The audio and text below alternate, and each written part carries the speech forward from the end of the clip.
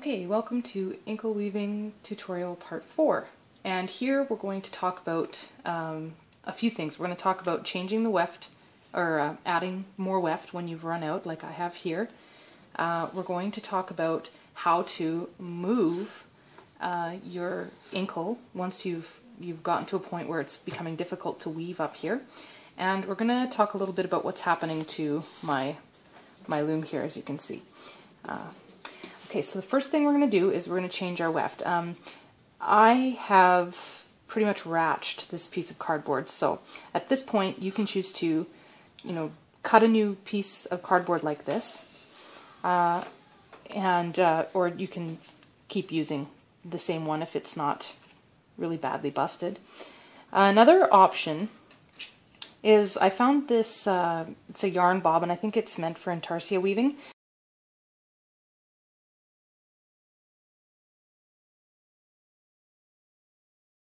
But I found it at a wool shop near me. It's Susan Bates. I don't know if there's a uniform shape that happens across brands, but I like this because it can double as your straight edge. So I'm going to use this, but you're free to just wrap some more on. So all you need to do is just wind on a bunch more.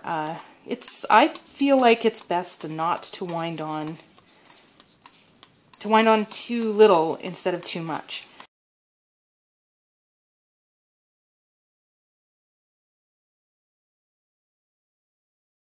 Once you've got a good chunk of your weft color wound on, just cut it and give yourself a tail. And you can see here where I'm not gonna keep weaving it until there's next to nothing left. I'm just going to I've come through from the left to the right on shed 1, which means my open threads are up. Now what I want to do is I came from left to right. I want to mirror that on the same shed, left to right, with the open threads up, the same shed. It's still, you can see it's still loose in there. I'm going to follow it with the new thread and leave another tail. Okay, and then I'm going to change the shed, beat, and you can choose to take this tail thread and wrap it through this same opening just to tie it off, but you really don't need to. You can just, once you've overlapped them for one row and change the shed and beat down, you should just be able to leave it. Okay, so now right away you can just trim both of these tails off right up close to the warp, and they're not going to unravel on you or anything, and you just continue weaving in the same fashion as you have been. Now the other thing that's happening right now is that I'm getting really close to my heddles, and it's becoming really increasingly difficult to manipulate these threads and get my shuttle through, especially when it's the cardboard shuttle and you're saving the shed with this. It gets difficult. So we're just going to leave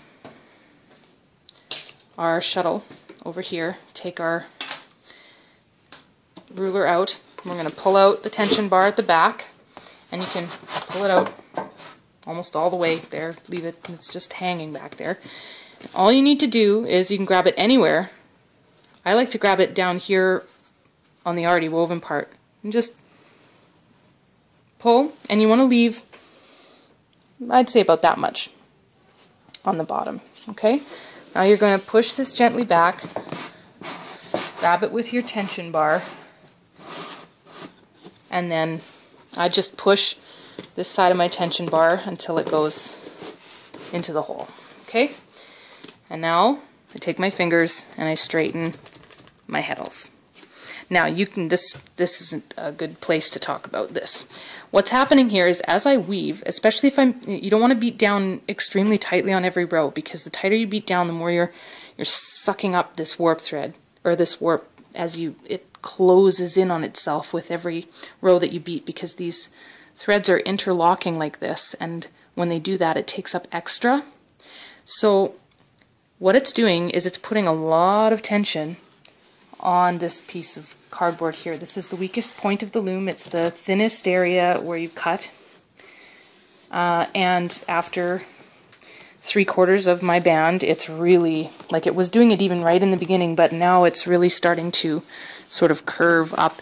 And as you weave it's going to put a lot of pressure on this.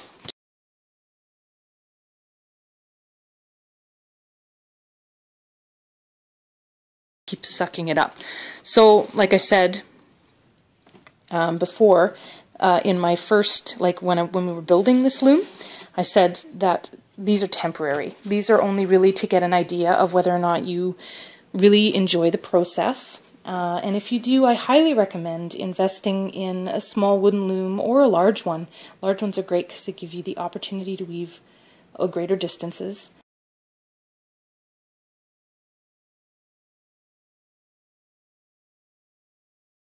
I think that they're beautiful, especially when they're threaded up with a lovely project, and you know, you can pick it up whenever you want, and in the meantime it's a beautiful display piece. So I'm just gonna finish weaving to the end and I'll show you how to cut it off.